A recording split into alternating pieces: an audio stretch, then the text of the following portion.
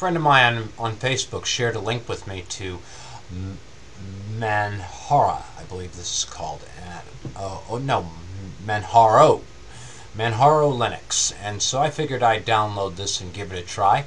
And we'll do that after I roll the intro.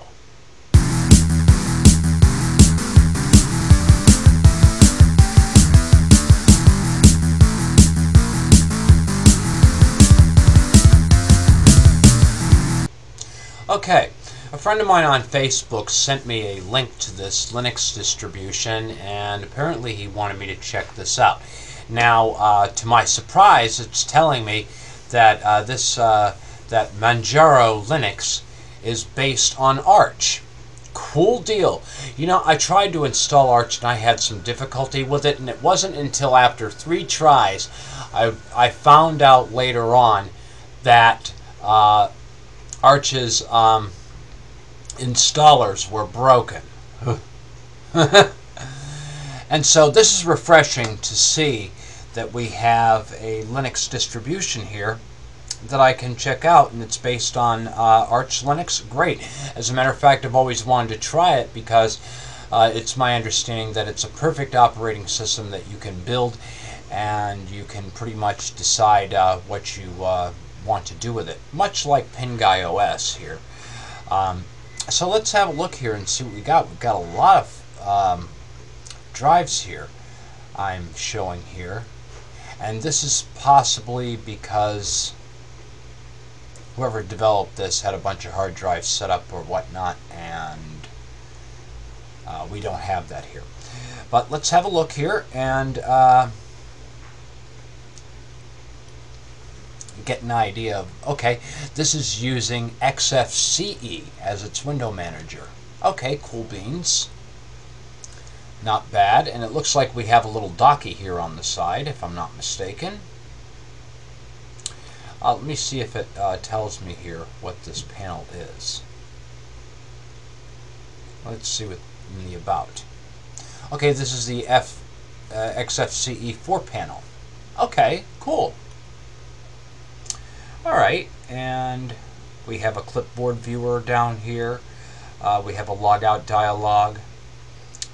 Battery powers, fully charged, volume, internet connectivity, the time, and then 2 desktops that we can switch. Let's see how the things are laid out here in the file manager. Okay, this kind of looks cool.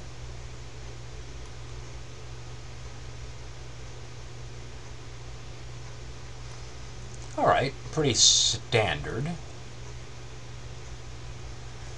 And it's always good to have a lightweight distribution as well. You know, especially if you're running an older computer. You have a run command dialog, a terminal emulator, the file manager, which is this, a mail reader, web browser. Then we can go into settings, standard settings that would be used. Let's have a look in appearance and see what kind of things we can do with this. Oh, nice! I like this already. It even comes with a dark theme that you can use.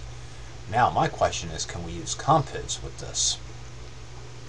I also like this up here. It looks like a monitor.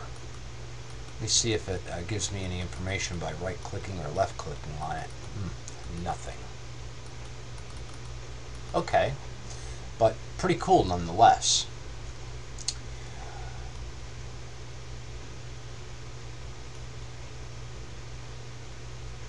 So I'll just leave the simple dark. I like that.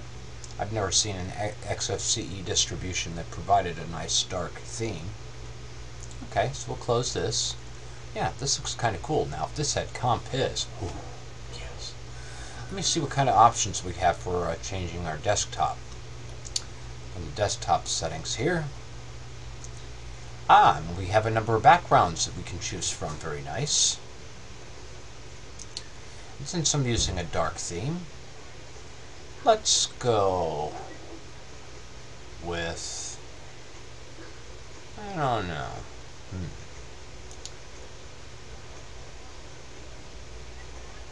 I think I'm feeling this one down here the most.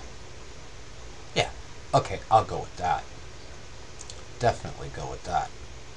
Okay, we have some options for the menus in the windows. Okay, and then we have icons as well. Okay, very nice. Close that. Okay, and then standard settings here, as we were discussing. We have software updates. Let's see what kind of package management system it's using. I'm assuming it uses the same one that Arch does, and the name of it's on the tip of my tongue. We'll get to that later, I suppose. Okay, and then we have accessories here. We have the Thuner File Manager. Let's have a look at that. Okay, maybe that's not what I was thinking. I want to have a look at the software repositories and see what we have. Bracero, bulk rename, disk utility. It has gedit on it. Okay, so it has some things here. Maybe it's in the settings menu. Appearance, desktop file manager, notifications, orange preferences, settings editor, window manager. Okay, apparently this must do this all from the command line, from what I have seen in Arch, but we have a system menu down here as well. Okay, we have Bracero, Exhale, Genome M Player, Pulse Audio Volume Control, a test utility, and a sound converter. We have a SSH, we have a secure shell server browser, BNC server browser, Firefox and Thunderbird, Office, you get AbiWord, very nice Word program, a dictionary, PDF viewer, Umetric, Orange Calendar, and Orange Global Time. Then in systems, let's see what we have here. Add or remove software. Now that's what I'm talking about here. So we will look at that here in a moment. Okay. Okay, and it looks like we have some packages that we can choose from. A KDE desktop. Nothing there. Other desktops.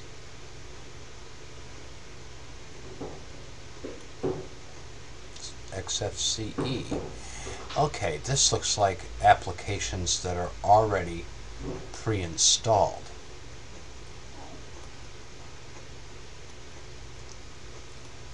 Okay. How about games?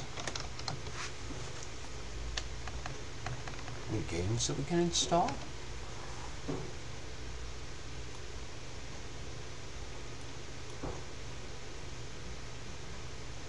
Okay.